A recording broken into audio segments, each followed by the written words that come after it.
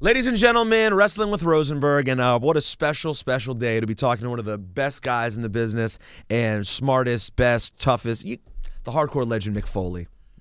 Most polite as well. So. Oh, definitely the most polite. How are you, man? How you feeling? I'm feeling pretty good, but just before we got on, we were talking about what's known as a Legends deal. Yes, I asked if you'd signed the Legends contract recently. And I asked WWE if I could sign that, and they said that in order to sign a Legends deal, I had to actually be a legend first. I mean, it said in my own mind does not count. Well, how do you feel when you look back realistically? You know, you're not the most traditional of guys. True. From you're for an all-time great. You're not a traditional wrestler. You wouldn't be up there in the grapplers or any lists like that. Right. But how do as a wrestling fan and someone who loved it so much and was, out at the Garden and seeing all these classic shows, where do you put yourself as a great wrestler? Oh, man. It's not up to me to put myself anywhere. I'll just say, when I watched the WWE DVD of the 50 Greatest Superstars, Kurt Angle's a guy that I really like, I respect, and Kurt and I came in one place of each other. I was thrilled to be on the list at all. Kurt was offended. If anyone wants to throw me on a list of 50 greatest or 100 greatest, I'm really flattered. I think, if I wasn't on there, maybe I'd be hurt. As long as I'm on there, I'm fine. But I don't pretend that I deserve to be in the top 10 or anything like that. Who are your favorites? Who do you consider to be? Is there any one name that you consider the greatest? The greatest ever? Yeah. Of all time. Of all time. Terry Funk was my favorite, and in my mind, the greatest wrestler. And so other people will mention different names, but Terry made it really easy to suspend disbelief. I know I pitched an idea to WWE one time, and I said this hinges upon the idea, that you guys believe that Terry Funk can come across like a certifiable madman in a couple weeks. And Dusty Rhodes said, that'd be easy because Terry Funk is a certifiable madman. Well, I mean, even as recently as like the Chainsaw Charlie stuff, and he really did pull off somehow. Considering we all know, if you know wrestling, you know. Wait, we don't know. But go ahead. Seems like the nicest guy ever, right? Terry's a great guy, but man, you talk about turning on a switch. I've been at shows where he's come in and he just works himself into a frenzy. And I said to one of the valets, I said, he might be kidding, but I don't know. You'd better leave the ring. You'd really better leave the ring. And as much as he likes me, and I mean, I think Terry almost looks at me like I'm a son. Like he's able to channel, and this is what a lot of the great ones do, and Terry calls it borderlining, where you use an emotion that's very real to bring out an interview that might be based somewhat in fiction, and it's part of sports entertainment, but the emotions are very real, and like I said, it becomes pretty easy for people to suspend disbelief. But since I'm with WWE now, that's enough talk about Terry Funk, don't you think? To me, the greatest superstar of this generation, and I consider this generation to be the monthly pay-per-view generation, greatest superstar of this generation to me is Shawn Michaels, as far as a guy who gave you a great match almost every single time. Mm-hmm. Like, I don't know if he's capable of having a bad match. If he is, I didn't see one.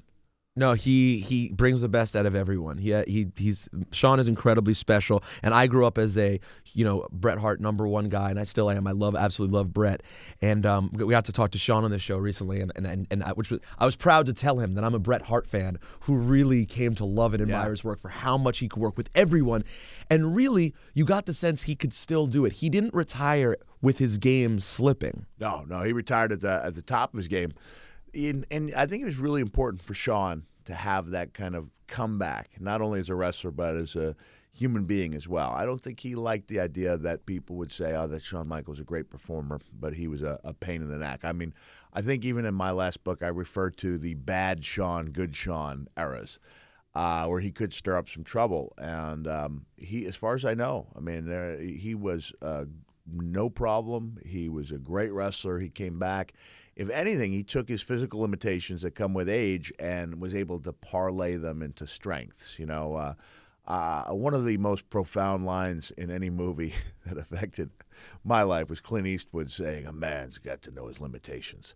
Once you know your limitations, you can really do some good work within them.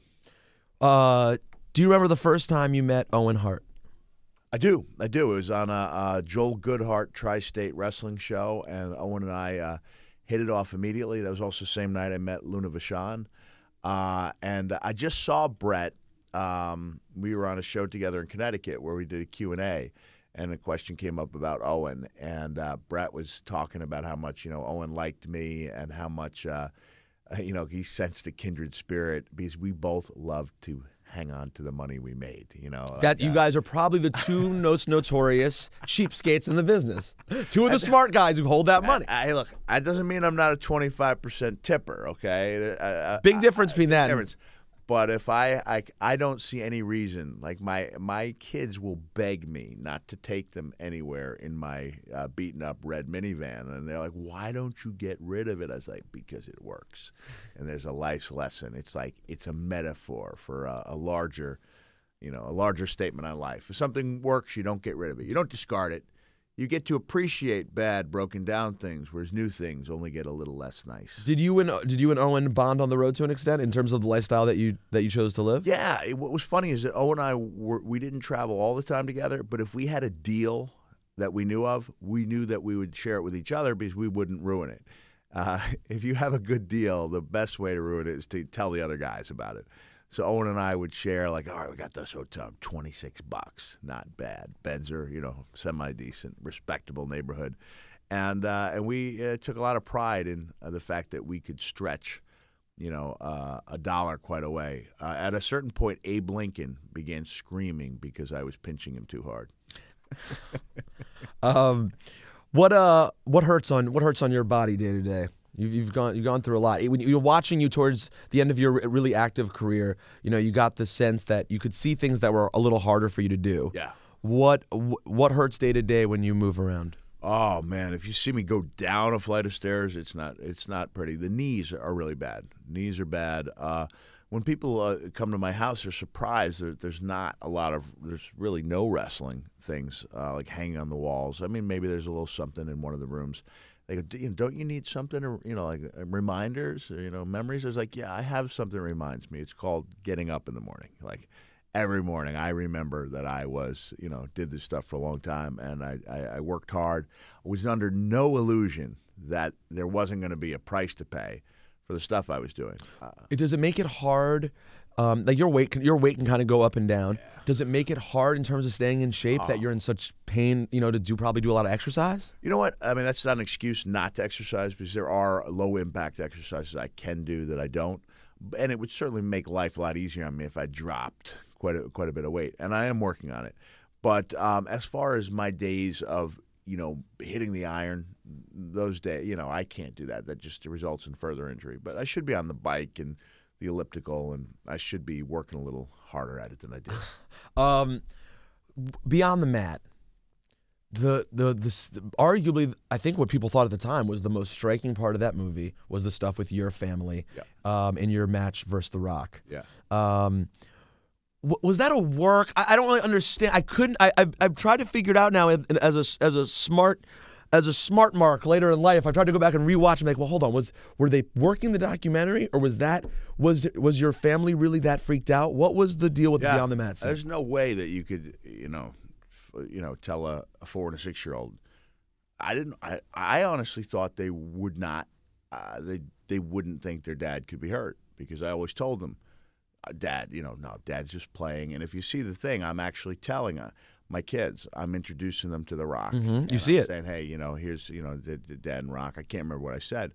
And it was, it was not a great parental moment to have on camera. But what was really telling about the film, I remember one time that Al Snow and I were at the debut of Arnold Schwarzenegger's movie, End of Days.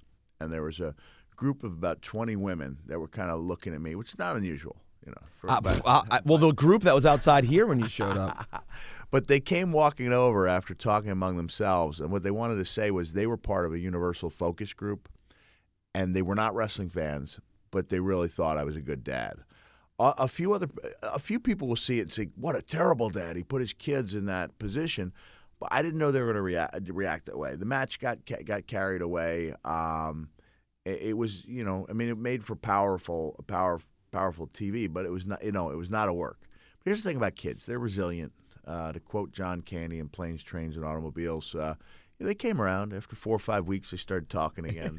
Kids bounce back. And now, it's funny. I'm going to be on Celebrity Wife Swap. I believe the January 24th edition. Your wife's hot, man. What are you doing? Yeah, and she ended up with a real clunker. This Antonio Sabato Jr. What a dog. You know who he is, right? Yeah. Like one of the best-looking guys ever in the history of the world. But it'll be the first time that most people have seen my kids since that movie. How old is Dewey now? They're 20 and 18 now. Oh my God, that makes all of us feel old. The little girl who was in tears is now 18 and 6 feet tall. Oh my Lord! And I'm gonna tell you that people may say anything about your parenting. That's not the most embarrassing parenting moment of the movie. The most embarrassing parenting moment of the movie is your wife's USA windbreaker outfit. I've never heard anybody say that. I love that movie. I know it very well. Whenever it shows that part, I'm like, why is she wearing that I USA thought it was pretty outfit? hot, man. Well, she's a hot chick. I think we had a gym at the time, and it was like one of those things you could order. But you guys did seem to always have. I don't know. There's something. We don't know much. Besides that movie and your books, we do know your family pretty well, actually. And it is one of the family relationships that's very nice in the wrestling business to see, that seems very authentic and not messed up at all and tainted by the crazy world of wrestling, which can happen. 21 years. It's an indoor wrestling record. Most guys are on there. Wrestling is this business can be really difficult on families. So it takes a special type of woman, just to tolerate the husband being gone. And let's face it, I'm the type of guy who gets women literally throwing themselves. I'm like the Wayne Newton of sports entertainment. Listen, I know. I mean, Adam Hopkins is here. He's seen me actually, get hurt, buried underneath piles of panties that were thrown at me. It's like I'm actually like struggling for air. It's like, girl, ladies, take it easy. There's only so many. Well, yeah, but whatever. You could make jokes, but the fact is, I know there's still times when beautiful women are probably infatuated by Mick Foley. It has to happen. Very seldom. Is here's the thing. When somebody is infatuated with me, they're usually unique. Very special. You know what? This is the truth, and you can Google this, all right? I'm the only person in the world who can be Googled under the words Hell in a Cell, hardcore legend, and feminist. If you Google those, my name comes out. That's what makes this man so special, is that the fact that you can do that.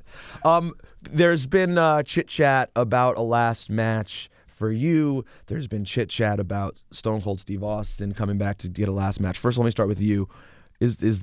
Are you done, or could there be do you think you could still work a match that would be up to your standard of a real classic match? Just when I think I'm out, they drag me back. Honestly, I don't know. And the truth is, if Stone Cold were to come back for WrestleMania, I think he should. You think it should be this year? Do you think it should be him versus Punk this year? I think it'd be great. I think those two, they really respect each other. Steve's in phenomenal shape. I think they could have a very good match. And if that's the case, he's the comeback story of the year, then there's no sense of me getting involved. There's this part of me, though, that still thinks that I could do something with one of the younger guys. And we're really fortunate at WWE to have like 5 or 6 guys, and I'm specifically talking about bad guys here. I mean, like your other guys, Sheamus and Punk and guys like that on the good side. And I'm not talking about them, but guys like The Miz, Ziggler. Ziggler is really like he's such a pleasure to watch on a weekly basis. Like, I don't think most of our universe gets how good that guy is yet. Like, I think they're getting it. He's special. And then when that big moment comes, everyone's going to accept it because he's laid down the groundwork. He's got all the credibility from having. And who's gotten super special recently? Cody Rhodes. Rhodes has really, he's really found that confidence, and it's really exciting when you see people hitting their stride. And for him, Booker's that guy. So Booker T is that guy that that's gonna be the one that gets him, to that next level. And Miz, Miz main evented WrestleMania. He's already there, but the selfish side of me is like, all right, let's not think about what I can do for him. let's think about what he could do for me, because he's such a great jerk. I mean, he's a great jerk. And so I could do some things there. Wade Barrett's another one. So there's about, there's 4 or 5 guys that I think if I were to get in some semblance of shape that I could probably do something with. But again, a lot of that depends on what kind of condition I could get in. If this year Stone Cold Steve Austin came back and you had Rock, Cena, Punk, Austin, is that the biggest WrestleMania of all time? Sounds like it would be up there. I mean, I love this idea. When people said, "What? They're announcing this a year ahead of time? Like, that's insane." Talking about Cena, Rock, and I'm like, you know what? On December 25th, after the presents are unwrapped, I'm already thinking about next Christmas, and I like the fact that I know it's there. I know what you mean. There is a happy feeling about it throughout the year. So this is groundbreaking. You never know unless you try, and people can say what they want about Mr. McMahon, and I have said what I want. Many things. You've said many things. But he's not afraid to gamble, and he's not afraid to lose. And like he said, he picks himself up, he dusts himself off, and he goes on to the next great adventure. But I think this is going to be a gamble that pays off, and that was, I think, seen when they sold, more tickets in the first day than any WrestleMania, any wrestling event, sports entertainment event. Am I allowed to? Yeah, wrestling. What are you saying? What are you doing saying wrestling?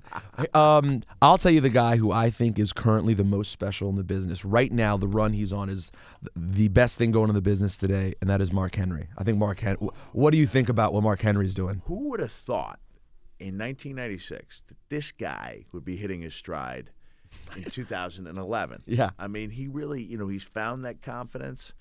I loved him as Sexual Chocolate, I mean, but that was the broccoli on the side of the main dish. Mm-hmm. Mark Henry is now the entree, and I don't pick him as one when I talk about the 4 or 5 guys, because Mark's already there, and matchup wise, I don't see the intrigue me and Mark Henry as I do with some of these younger guys, but it's great. He's found it. He's having really good matches. He believes in himself. He goes out there. I mean, he's credible. He's by some standards, he really is the world's strongest man. If you combine his powerlifting and Olympic lifting totals, no one else even comes close. Yeah. He's unbelievable. And, I spoke to him recently, and he said, I was like, how are you doing? This is so cool. This run's amazing. He said, it is tiring in a different way. He was back in New York. For a lot of people, he lives in Harlem. He's around here quite a bit. And he said, I come home and can't wake up. The whole time I'm home, I sleep. It's like incredibly draining to be this entrenched in a character. It is so, and he said it's a lot different than when, before you're working matches and you're working hard, but when you're you're number one and you're gunning for it, it's different. Did it feel that way for you also? Like when the Mankind character, for example, is going, or you were really at the height of one character, does it take something different out of you mentally? I was never actually number one. It was a tough time. You know what? I never had the championship long enough to where I felt like I was, carrying that load of the company. As Edge pointed out, I was a transitional champion. But I like to think I was the greatest transitional champion of all time. I was a 3-time transitional champion. Yeah, I remember Jericho won the WWE or World Championship, and it was later overturned. Like he had it for an hour, and I was like, yes, at least somebody held it for less time than I did. My last run was for a day. It was like for 22 hours, and then I lost. What was your longest run? It was only about 6 weeks. 6 weeks. And then that was when The Rock and I were going back and forth. But now the nice thing is, he's such a superhero, and I have DVDs where I am laying the smacketh down on his candy. Yeah, you know what. So. Hey, you know what? All they say now is hardcore legend and multi-time WWE champion. That's all they say about you, so it doesn't really matter. And personal friend of Tori Amos. Ladies and gentlemen, he's the hardcore legend, Mick Foley. I have a hunch we'll be doing this again, so I wanted to leave some topics out there for us to cover next time. But thank you so much, man. Thanks. Really enjoyed it. Appreciate the time. One of the best ever. Thank you.